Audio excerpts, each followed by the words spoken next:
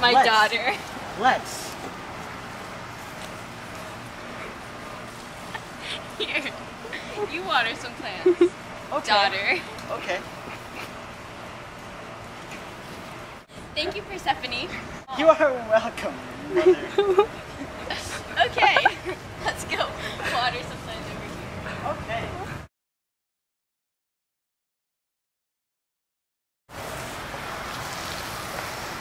That Persephone's one foxy lady.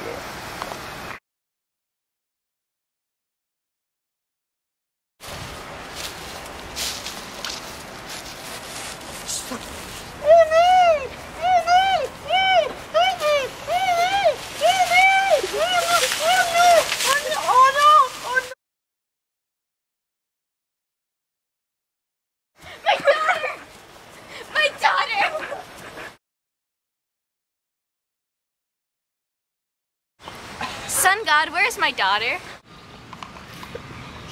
Your daughter is with Hades.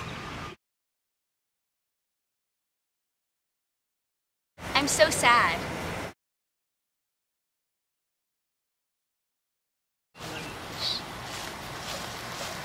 I'm a messenger from Zeus, and Persephone must spend 2/3 of the year with her mother, by order of Zeus.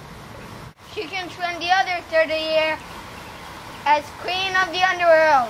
And so it was arranged that Persephone could be with her mother Demeter for 2/3 of the year, but would spend the remaining months with her husband. Accepting this compromise, Demeter agrees to let seed sprout from the earth for all but those 3 months, the time known as winter, when Persephone was with Hades. Thus, when Demeter and Persephone, mother and daughter, are together, the earth flourishes with vegetation. But when Persephone returns to her husband in the underworld, the earth once again becomes a barren realm.